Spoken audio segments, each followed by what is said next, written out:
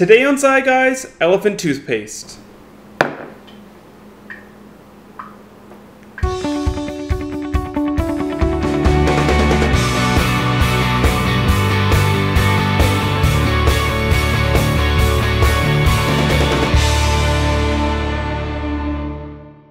Welcome to Sci Guys. I'm Ryan. And I'm Mark, and on today's episode, we'll be making elephant toothpaste. This is the biggest toothbrush I could find, but hopefully it'll work. For what?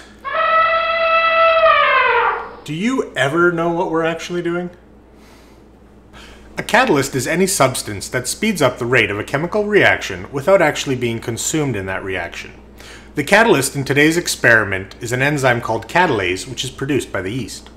The equipment and ingredients you're going to need for this episode includes a beaker or 2-liter bottle to house your reaction in, some hydrogen peroxide, preferably 6%, but 3% will still work, dish soap, Dawn works the best, some dry yeast, food coloring is optional, a funnel to get all our products into the bottle, a bowl to make your yeast mixture in, and a pan to catch our reaction product.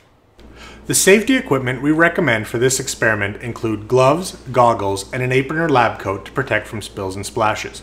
Also, please keep in mind that this reaction is exothermic, so it does produce a little bit of heat, and our younger viewers might want to get their parents' help. The first step in our experiment will be to dissolve the yeast in some warm water. All we're going to do is take 1 teaspoon of our dry yeast, put it in a mixing bowl.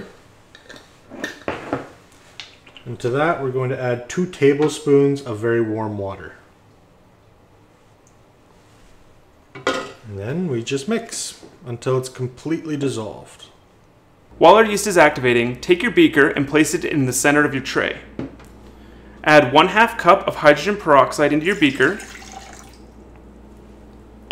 Then add a few drops of food coloring and a squirt of dish soap. Use a spoon to mix it all together. The final step in our experiment is to simply add our activated yeast to our colored hydrogen peroxide solution. In the first test of our experiment, we're adding the activated yeast to a solution of 3% hydrogen peroxide. As you can see, when we mix the hydrogen peroxide with the yeast, a steady production of hot foam is produced. Let's try that one more time. This time we'll be adding the yeast to a solution of 12% hydrogen peroxide. As you can see, a lot of hot foam is still produced, but this time the reaction occurs much quicker. Let's look at this experiment a little closer. A hydrogen peroxide molecule looks like this. The solution you buy in the store also contains lots of water molecules. The higher the concentration listed on the bottle, the more hydrogen peroxide molecules and the fewer water molecules it will contain. Hydrogen peroxide is a relatively unstable compound, and it breaks down on its own into water and oxygen given a little bit of time. The equation of the balanced decomposition of this reaction looks like this. As we stated earlier, a catalyst is anything that helps facilitate or accelerate a chemical reaction but is not consumed in that reaction. The yeast in our experiment produces an enzyme called catalase, which acts as the catalyst in our reaction. When we mix the yeast into our hydrogen peroxide, the catalase from our yeast rapidly breaks one of the oxygen atoms off of each hydrogen peroxide molecule.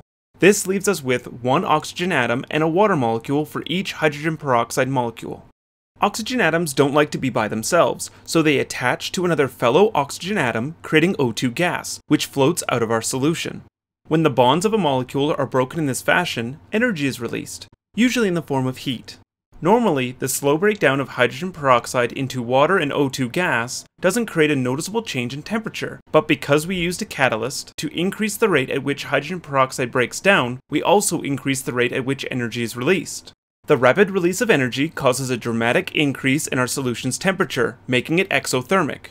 The large number of escaping oxygen bubbles that are produced from the catalyzed breakdown of hydrogen peroxide become trapped in the dish soap, producing large amounts of hot foam, also known as elephant toothpaste. Well, that's it for elephant toothpaste. Thanks for watching. If you enjoyed this episode, let us know in the comments below and subscribe for future episodes. And remember to like us on Facebook and follow us on Twitter. And if you have any questions related to this episode, or about science in general, let us know in the comments below or message us on Facebook and we'll try to help you out as best possible. Thanks for watching. Bye. Bye. Here at Sci Guys, we're always curious how experiments turn out, so if you do these experiments at home, share a video or photo of them with us on our Facebook or Google Plus page. But remember to always ask your parents' permission before you share any photos or videos.